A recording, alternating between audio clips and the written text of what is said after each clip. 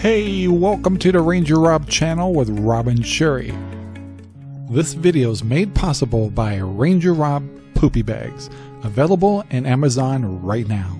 Hi guys, this is Rangerrob from the Rangerrob Country Living, and this is day one of our 1 month prep challenge.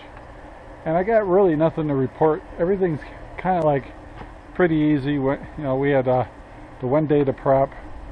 So we stocked up pretty good on stuff, so I'm not feeling like we're gonna have too much problems for the first, say, week. So I probably won't have a video every day, but just give you an idea what we're cooking tonight. I'm doing a chicken breast in the Traeger, corn in the cob, which is I had some yesterday. We'll be out of that tomorrow, but that's fine. We're bought like 6 or 8 tomatoes. We tend to like to have sliced tomatoes with dinner. That only lasts so long. And but we got tons of frozen vegetables and meat on hand and the whole works. And so I think we got a pork loin we're going to cook too sometime later next week. So really,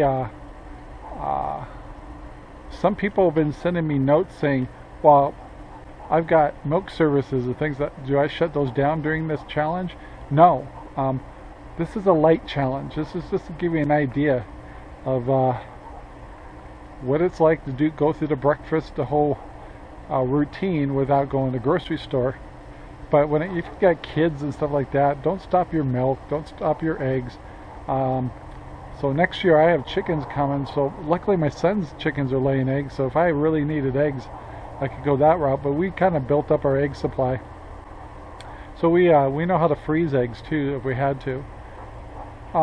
Anyway, so the test is a light one, just to see if you can identify any of your weak points. Like if you we will run out of milk, and we will run out of almond milk. I like that with my cereals. So if I really want to have milk, I'm going to have to get into my powdered milk supply. Or some people also said, well, I don't want to get into my prep supplies, and I understand that too. So go to the store and buy, if you're using your prep supplies, replace them, but don't use that food for the challenge. But don't let if you're worried about your inventory, don't let it drop for this test. This is something to just do a light exercise to find out where your weak points are. And so later on we'll try to do maybe a harder challenge. But hey, if food shortages come along and things get kind of bad, I'll be darned if I'd be running a challenge like this. But right now this is light, and we're going to go to Costco this month. Everything we buy we will not use for this challenge, but continue, if you're a prepper, continue building up your preps.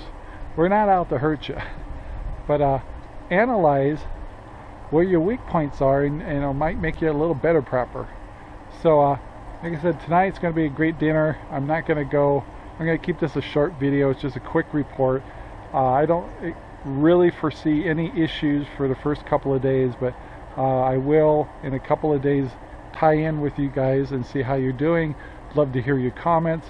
Once again, you don't have to start the same day we are. We just decided to use September 1st. You can start this challenge anytime, and we'd still love to see your comments.